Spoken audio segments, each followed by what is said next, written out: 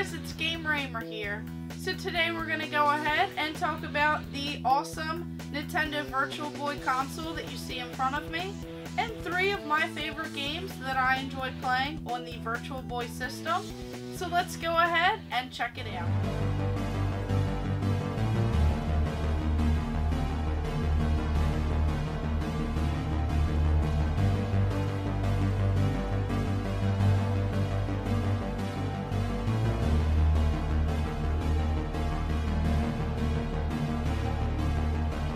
Oddball system was created and developed by Nintendo in 1995, and it had a very short lifespan where it was actually discontinued in 1996, just a short time later, and there were only 22 games released in total for this system, as there are 14 North American games and 19 for the Japanese systems. For the overlap of games for each region, there are about 22 games for this system. Now, I'm trying to go for a full North American set of 14 games. I'm about halfway there. So today we're going to look at these 3 games that I have in front of me. And the neat thing about this console right here is that it is a tabletop console, and you actually look into this eyepiece right here that's attached to the main part. And when you look inside, you'll actually see this monochrome red color, and it has this cool aspect to it where it kind of relates on depth in the video game. So this is definitely a pretty neat and oddball system.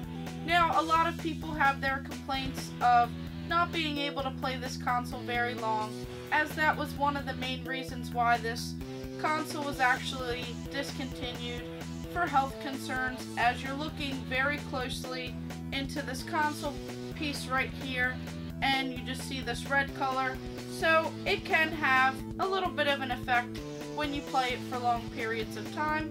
But I really do enjoy playing these games, and I think a lot of them are pretty great for the development of video games and this whole virtual reality as we know it today. So this is definitely a really neat piece of history. So we'll go ahead and get into these games here. So the first one, we have this Mario Tennis game. And this was actually released alongside the Virtual Boy, as the cart was actually a pack-in with this console right here. So this is one of the ones that it's pretty difficult to find the box for when you're completing a full set of Virtual Boy games, as this one was a pack-in game. And this is actually a really fun game. So you can pick one of 7 different characters in this game right here, and you just play tennis. But it actually looks really cool when you're looking in here playing it, as it definitely has a pretty cool spin on the game. So you kind of have that third-person view where you see the person in front of you, whichever character that you choose, and you have to play against the person who is further away from you. So it really has this pretty neat spin on the depth perception while you're playing this game, and it's definitely a lot of fun to play this. And it's really neat because in this game you can go ahead and choose between singles or doubles matches, and you can have it on easy, medium, or difficulties. So this is definitely pretty sweet, as it's not just one style game. You can kind of switch it up a bit, and it's definitely a lot of fun and pretty interesting when you get to pick different characters in here.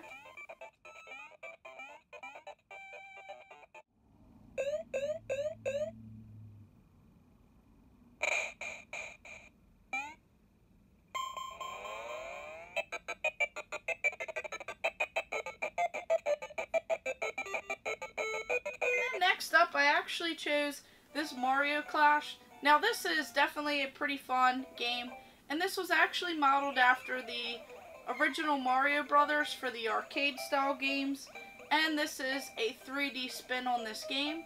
So what you do is you run around and you actually have to destroy the enemies that you encounter, and you go ahead and do that by jumping on the Koopa Troopa, and you use that shell to go ahead and defeat the other enemies. And there's certain enemies that you can't just run into or jump on, as they do have that point on there. So you have to be very careful with what enemies you choose. And it's pretty neat because there are some different levels on there, and there's even a foreground and a background. So this is definitely a pretty neat spin, and this one looks really amazing when you're looking at it in this Virtual Boy console. So this is another fun and great challenging game, and there are 99 levels. Of course, you can pick between some of the first earlier levels in here, and it just gets even more challenging, and it's definitely a lot of fun.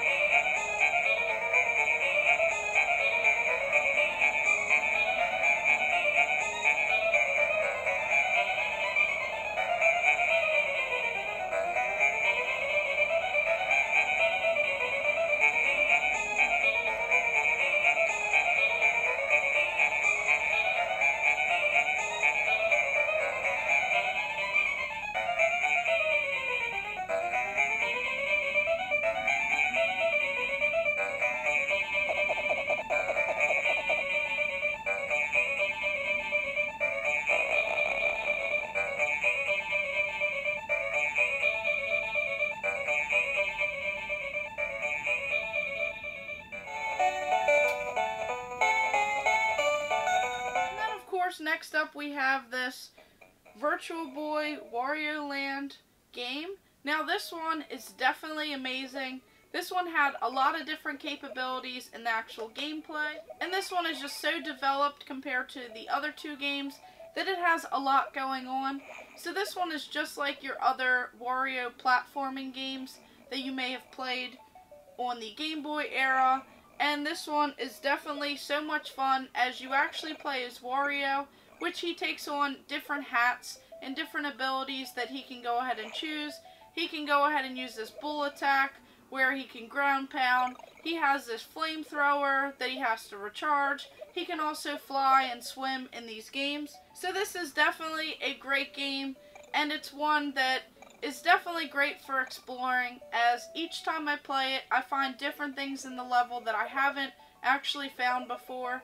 So you have to go around and collect treasure and collect keys to continue moving on to different levels and unlocking the different elevators which give you access to those levels. So I really enjoy this game, and I definitely had a lot of fun playing it. So this one is definitely pretty awesome. I haven't actually beat the entire game, as I usually don't sit too long playing the Virtual Boy, but this one is definitely one that I'm looking forward to completing, and hopefully I can go ahead and explore a little bit more while playing this game. But the graphics on this system, even though it's just that red color, it really makes for this system, and it definitely looks pretty neat, and it's definitely great to see this console as the development of Nintendo has enhanced over the years.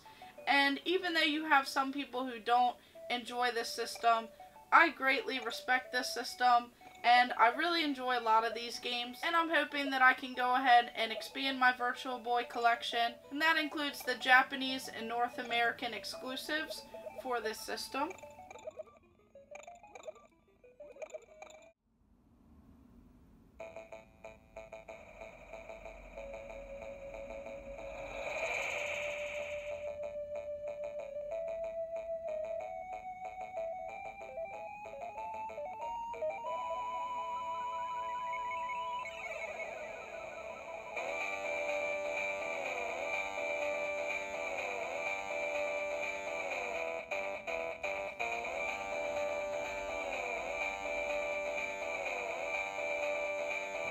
Now to go ahead and set up this system, so pretty much you have this console right here, the Virtual Boy, and it actually sits on top of this stand right here. Now you may have seen some of these without the stand. Well, this one actually came without the stand, but I was able to buy an authentic stand to go ahead and piece this together. They do make some that are repros of this stand, so that you can go ahead and complete the console if you find one that's missing the stand, as they have some wear and tear on them over the years. And then you'll just need one of these Super Nintendo plugs right here. It says that it'll only work with a certain style model. So this is the model number SNS-002. So this is the Nintendo AC adapter. Now instead of actually plugging this into the console itself, you actually plug it into this controller right here. So you'll notice that we have this pretty short cord, which makes sense because you have to put your eye right up to this console right here while you look into this eyepiece. So you just go ahead and hook up this controller right on the bottom here, and it just fits in nicely. And then of course we have this controller, which is actually pretty comfortable. It says Virtual Boy on it. There's an on and off switch up here. There's a B, A, D-pad, start, select, and another D-pad right here. And then it has this large pack on the back, so it says open lid to make sure plug from AC adapter is firmly plugged into AC tap. And then this is where it tells you which model to use. So you just plug that in there, make sure that it's secure in here, and this pack just snaps right back down. There's a little spot for the plug to come out. Once you plug this in, you can go ahead and adjust the volume on here as well. And you can even use headphones with this, which is pretty neat for this system. And then you just go ahead and turn it on, and then you have your gameplay that you just look straight into here. There's even a couple buttons on here to go ahead and level this out and to go ahead and focus on here. So this is definitely great for adjusting it when you actually put your head up to this.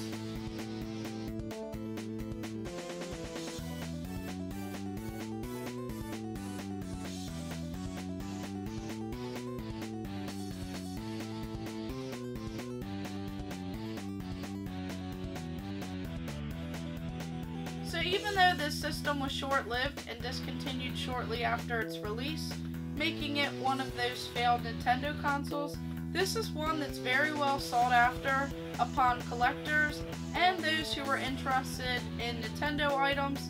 So this one definitely holds its value, and it's pretty expensive to find, especially complete in the box. And even though there are 22 games, which 14 of those are North American exclusives and 19 are Japanese exclusives, it's still pretty expensive, and the games hold their value, especially when you try and find them complete in box. So this is definitely a great little piece of history right here, especially for the VR and 3D effects in video games. So I really enjoy playing this console, and I'm definitely looking forward to expanding my game collection and going for a full set. Now, I really enjoyed playing these 3 games growing up, and I definitely enjoy Mario Tennis, as it's definitely one of those fun sports games, and it has a different spin on it while looking through this piece right here. And then Mario Clash was definitely a great spin, making the original Mario Brothers, the arcade version, into this pretty cool 3D effect while playing. And then the Wario Land is definitely a fun platforming game, and it definitely took it to its full advantage on this Virtual Boy system. So these are 3 of my favorites for the Nintendo Virtual Boy, and I'm definitely planning on making some more videos, as I do have some other favorite games in my collection, and I actually have some on the way. So we'll go ahead and take a closer look at those in the future. So thank you guys for watching. Make sure you like and subscribe. Go ahead and check out my other videos, and stay tuned for more.